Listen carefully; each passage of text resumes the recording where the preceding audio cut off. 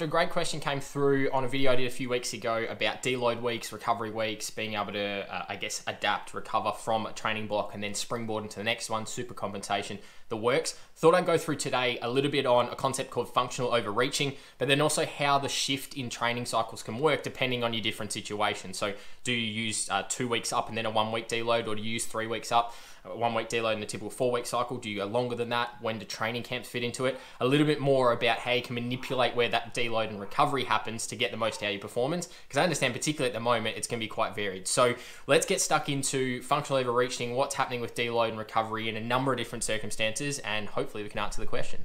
Hey guys, Nick here. Welcome back to the channel, talking science of endurance and everything sports science in general.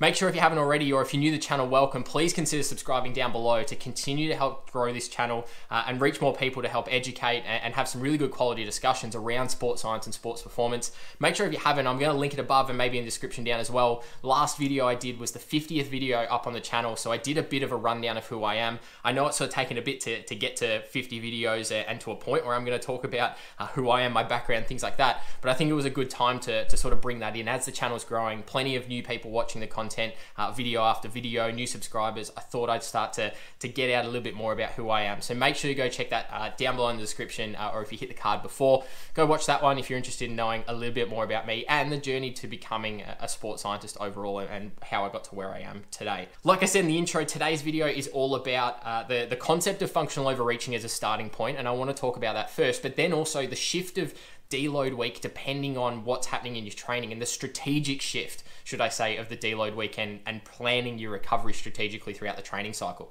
So first of all, this stems from a question that I had in the comments off my deload video, which again I'll link above and down below.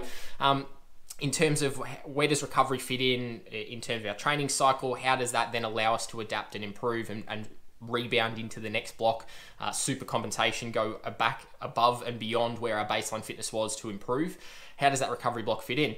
And I used a very simple structure of 3 weeks building and 1 week deload, which is very, very common. I mean, that's, I guess, the classic cycle for what most athletes are going to use. It's one that we talk about a lot. It's, for majority of athletes, quite manageable. You have a 3 weeks where they get progressively harder each week, and then you have 1 week where you deload, you have your recovery, your springboard. You can call it deload, you can call it reload for the next cycle, you can call it adaptation week, you can recovery week, whatever you want to call it. It's all the same thing.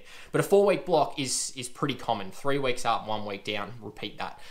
Where we can start to go away from that is some athletes may not fit that mold, purely from the fact of things like age, training history, injury history. A number of these factors can lead into why someone may not be able to do 3 consecutive weeks building. You might have to do 2 weeks building. I know for a lot of older athletes, and when I say older, I'm talking athletes who are racing like late into their sort of late 50s, 60s and 70s I've worked with before, in terms of amateur categories, masters racing, may find that 2 weeks building and 1 week deload is a lot less stress on their body, particularly the runners and triathletes, when we've got that impact stress on things like knees, hips, Achilles, calves. All the damage that can be done from the impact is typically one, but then also just from general fatigue. The older you get, the harder it is to recover.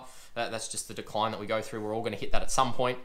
It's just a case of, let's try and capitalize on the fact that we can get really 2 aggressive training weeks in, and then we can have that deload or recovery week to rebound out of it. And that might be a better cycle for you.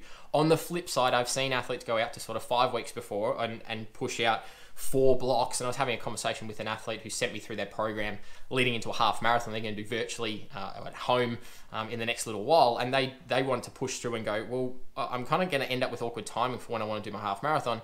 If I do a three building weeks, a deload week, and then I kind of have to taper after that, I'm going to have 3 deload weeks. Like what's going on there?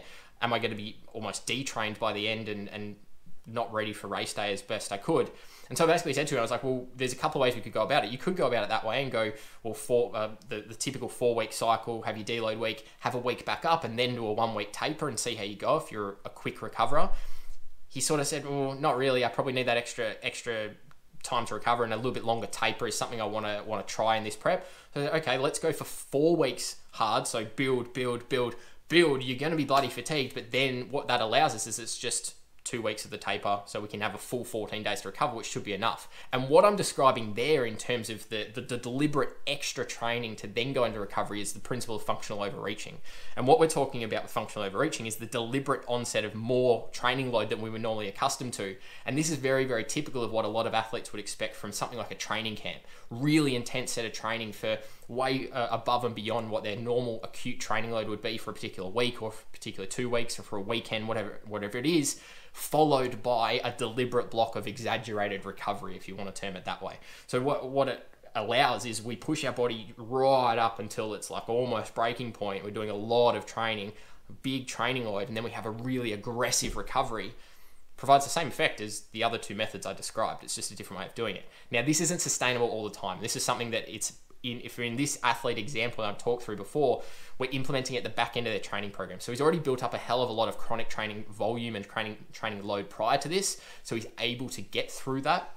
But also we're being very, very strict on what his recovery is like in that immediate week after the last hard week, if you like, the first week of the taper, to then prepare best for the half marathon, to get the most out of that functional overreaching. Because it's the same thing, like if you've ever experienced a training camp before, and a lot of athletes have, they go in, they train really hard, have a really aggressive week or weekend, and come out of it, they're like really psyched about training, they're probably a bit fatigued, and then they just get back into their normal routine, and they go back into a normal training week and never really recover from it and never really gain any performance advantage from it. Why? Because you never had the adequate recovery to balance out the fatigue. And that's all I guess I'm getting at from this video, and to lead off that previous video on deload, is you just need enough recovery to balance out and allow adaptation above and beyond where you went from the fatiguing aspect, which is your training.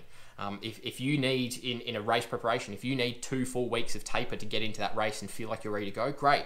I know athletes who need a week of taper, and then they need a week of sort of moderate training volume in the week of the race, because that's when they start to feel things click and start to see that performance benefit, I guess, kick into gear, if you like, is after they've started training again. So they have a 1 week really heavy taper. They don't do a lot at all. They're really low volume, keeping some intensity in, freshen up completely. That next week, it takes them a few sessions to get back into it. So they have some full sessions early in the week, tail off a little bit towards the back end, then race, and on race day they're well above where they were before, and they've sort of bounced out of it completely. Some athletes like to have taper right through to the end and don't like to do too much training in the last 2 weeks. Some athletes like to have a 1 week taper. There's no right or wrong. It's just as long as you can understand how much recovery your body needs to be able to get to that elevated performance state and allow that super compensation to happen, and where you're going to put it in relation to making sure those timelines match so you're ready to perform when you have to perform.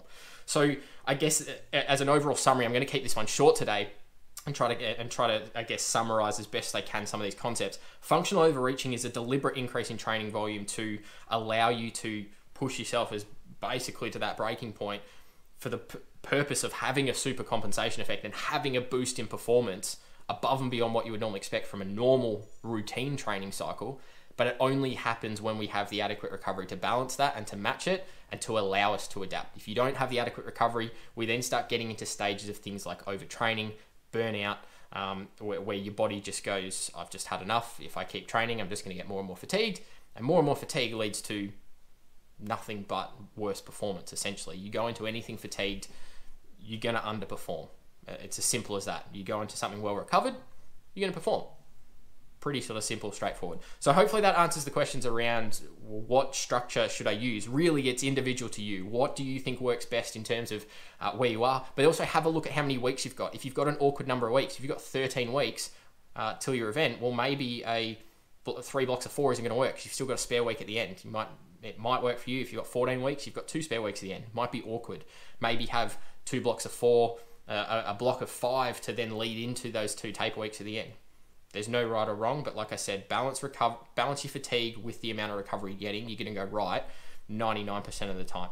Hopefully, again, you got something out of this video today. Let me know down in the comments what method you prefer to use in terms of number of weeks building versus deload and recovery. Do you use some functional overreaching methods in your training? Do you enjoy going to training camps, and how do you work that in? Leave it in the comments down below. As always, make sure if you haven't already, please hit the subscribe button to help grow the channel. Big thumbs up on the video if you've enjoyed today, and we'll see you in the next one.